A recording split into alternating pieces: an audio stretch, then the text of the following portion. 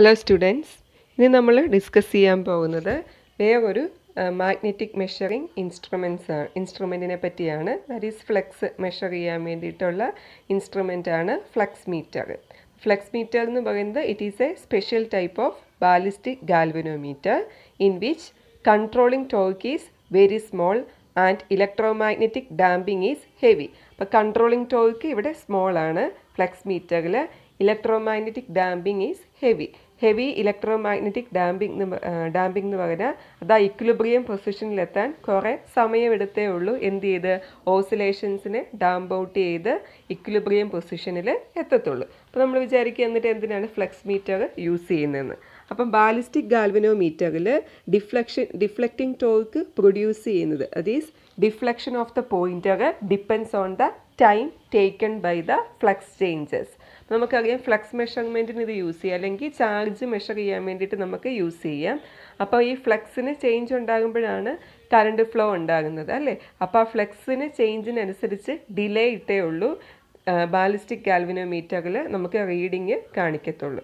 പക്ഷേ ഫ്ലക്സ് മീറ്ററിലാണെങ്കിൽ നമുക്ക് ടൈമിനെ ഡിപ്പെൻഡ് ചെയ്യത്തില്ല, പെട്ടെന്ന് തന്നെ അത് റീഡിങ് കാണിക്കും. അതുകൊണ്ടാണ് ഇതിനെ special type of ballistic galvanometer എന്ന് പറയുന്നത്. അപ്പോൾ ഇതിൻ്റെ കൺസ്ട്രക്ഷൻ നോക്കുക. അപ്പോൾ ഇതിൻ്റെ കൺസ്ട്രക്ഷൻ എന്ന് പറയുന്നതും ഒരു നോൺ കണ്ടക്റ്റിംഗ് ഫ്രെയിമിലോട്ട് നമ്മൾ കോയിലിനെ വൗണ്ട് ചെയ്തേക്കുവാണ്. അപ്പോൾ നിങ്ങൾക്ക് കാണാം കോയിൽ ഒരു റെക്റ്റാങ്കുലർ ഫ്രെയിമിലോട്ട് വൗണ്ട് ചെയ്തേക്കുവാണ്. അത് വെച്ചിരിക്കുന്നത് മാഗ്നറ്റിക് ഫീൽഡിലാണ്. ഇവിടെ നമ്മൾ പെർമനൻറ്റ് മാഗ്നറ്റ്സ് ആണ് യൂസ് ചെയ്യുന്നത്. പിന്നെ കൺട്രോളിംഗ് ടോർക്ക് പ്രൊഡ്യൂസ് ചെയ്യാൻ വേണ്ടിയിട്ട് സ്പ്രിംഗ് കൺട്രോളാണ് യൂസ് ചെയ്യുന്നത്. എഡി കറണ്ട് ഡാമ്പിംഗ് ആണ് യൂസ് ചെയ്യുന്നത്. അപ്പോൾ നമ്മൾ ഇൻ പ്രിൻസിപ്പിൾ ഓഫ് ഓപ്പറേഷൻ പറയുമ്പം കറണ്ട് ഇങ്ങനെയൊരു ലൂസ് സ്പ്രിങ്സ് അല്ലെങ്കിൽ ലൂസ് ഹെലിക്സ് എന്ന് പറയും. അതിലൂടെയാണ് എന്ത് കോയിലിലോട്ട് കറണ്ടിനെ കൊടുക്കുന്നത്. അപ്പം എന്ത് ചെയ്യും, ഈ കോയിലൊരു കറണ്ട് ക്യാരിയിങ് കണ്ടക്ടറായിട്ട് ആക്ട് ചെയ്യും. മാഗ്നറ്റിക് ഫീൽഡിലാണ് ഇരിക്കുന്നത്. ഒരു ഫോഴ്സ് എക്സ്പീരിയൻസ് ചെയ്യും.